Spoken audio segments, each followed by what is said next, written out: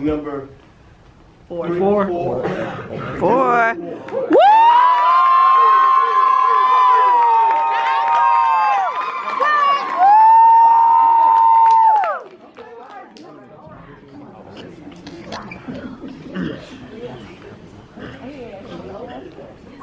Hello, my name is Isaac Taylor. I'll be portraying the role of Ogun Size from the play The Brother Size, Act 2, Scene 4.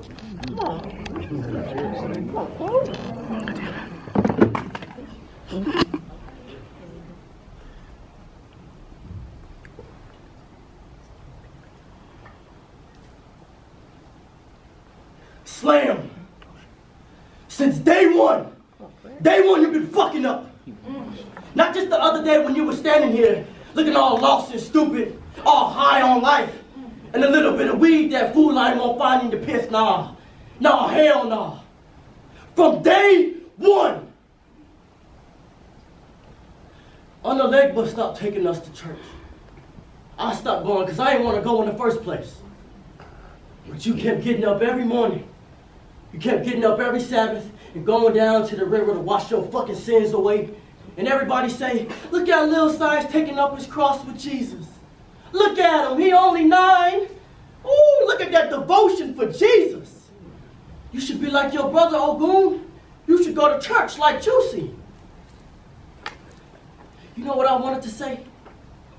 Fuck that nigga and the church. I was jealous. I wanted to be you for a moment, Lil Size. I wanted to be just like my little brother. Until me and Alegbo found you using the money you were stealing from collection in the crap game. Yeah, and then everything turned. Everything turned, went right around, landed on me. Everybody say, he only 9. If you would have been a better role model, Ogun, he wouldn't have acted like this. If I would have, on the leg was sealed it though. That miserable old ass lady. She gonna say, your mama would have been so disappointed in you, letting your brother go like that. Emotion would have hated you failing her, Ogun, letting your brother go. Letting you go. I let you go? I let you go. I got one image of my mama in my mind. One. And it fucks with me at night.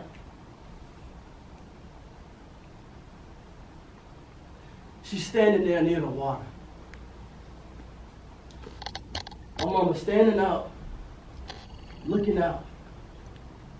Looking out at the Gulf, belly full of you. And she's standing there. Hold my hand. Tight. Tight. Tight. Just her in the water. Us.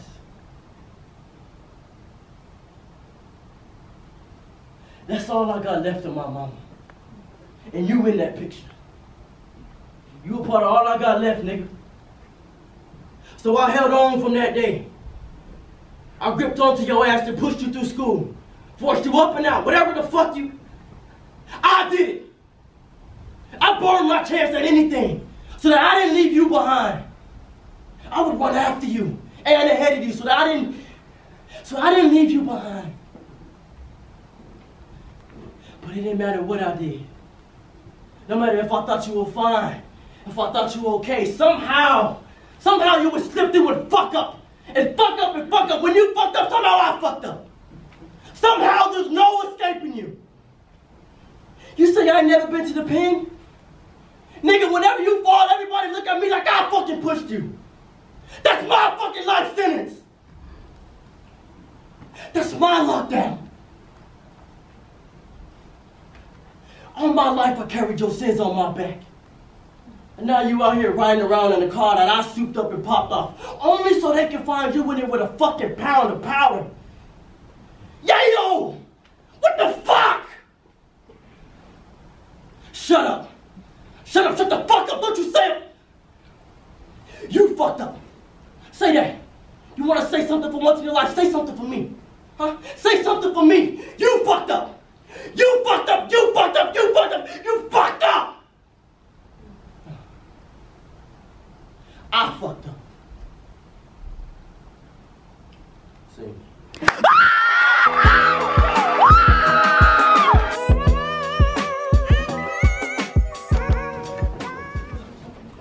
Judges ready?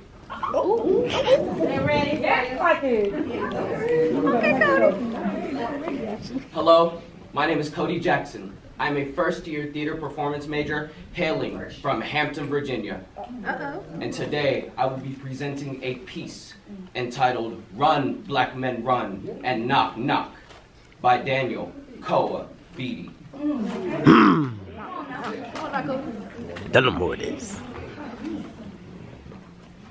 I've been told every action begins with a thought. And if you don't watch what you're thinking, your thoughts will get the best of you. You see, the mind is like an untrained child. You have to teach it what to do, because sometimes my mind, he tells me, you'll never be enough. Why even try? You know it'll be tough. Look at where you live. A place of broken hopes and broken dreams. And at night you lie in bed and you scream the silent screams of a bastard child. Without a father for a guide. There's no daddy by your side. So you push your cries away.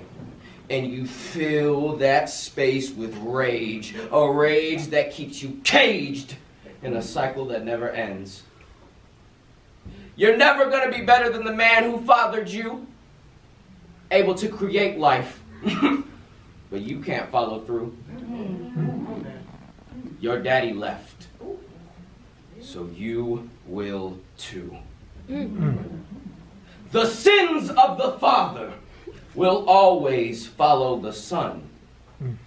When life gets tough, the abandoned run.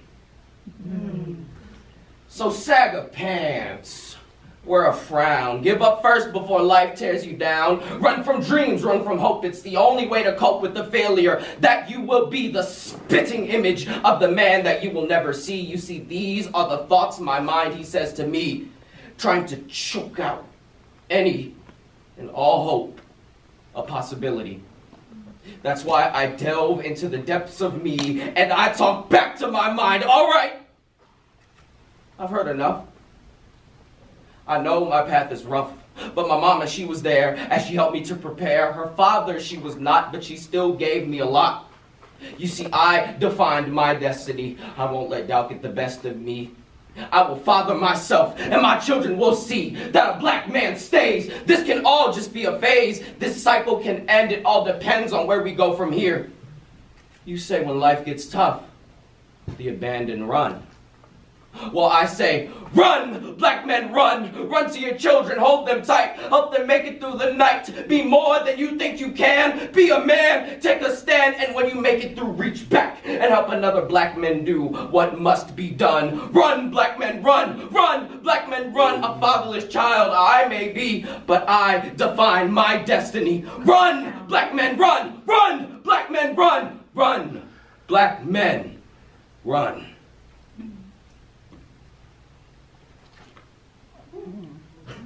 As a boy, I shared a game with my father. Played it every morning till I was 3. He would knock on my door and I'd pretend to be asleep till he got right next to the bed, and then I would jump into his arms. Good morning, Papa. And my papa, he would tell me that he loved me. We shared a game. Knock, knock. Until that day where the knock never came. And my mama takes me on a ride past cornfields on this never-ending highway till we reach a place of high, rusty gates. A confused little boy entered the building, carried in my mother's arms. Knock, knock. We reach a room of windows and brown faces. Behind one of those windows sits my father. I run joyously towards my papa, only to be confronted by this window. I knock, knock, trying to break the glass, trying to get to my father. I knock, knock, as my mama pulls me away before my papa even says a word. And for years, he has never said a word. And so 25 years later, I write these words for the little boy in me who still awaits his papa's knock.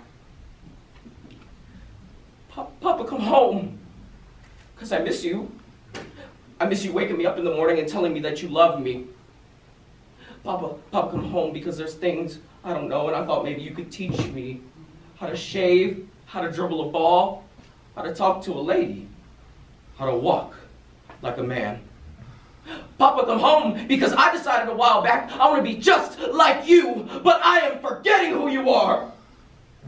And so 25 years later, a little boy cries. So I try to father myself, so I try to heal myself, and I dream up a father who says the words my father did not. Dear son, I'm sorry I never came home. For every lesson I failed to teach, hear these words: shave in one strong deliberate stroke to avoid irritation, dribble the page with the brilliance of your ballpoint pen, walk like a god and your goddess will come to you. No longer will I be there to knock for you, so you must learn to knock for yourself. Knock, knock, down doors of racism and poverty that I could knock. Knock, knock, down doors of opportunity for the lost brilliance of the black men who crowd these cells. Knock, knock with diligence for the sake of your children. Knock, knock for me, for as long as you are free, these prison gates cannot contain my spirit. The best of me still lives in you. Knock, knock with the knowledge that you are my son, but you are not my choices. Yes, we are our father's sons and daughters, but we are not their choices. For despite their absences, we are still here. We are still alive. We are still breathing with the power to change this world, one little boy and girl at a time. Knock, knock. Run, black men, run. Knock, knock. Run, black men, run. Knock, knock. Run, black men, run. Knock, knock. Who's there? We are. Yeah!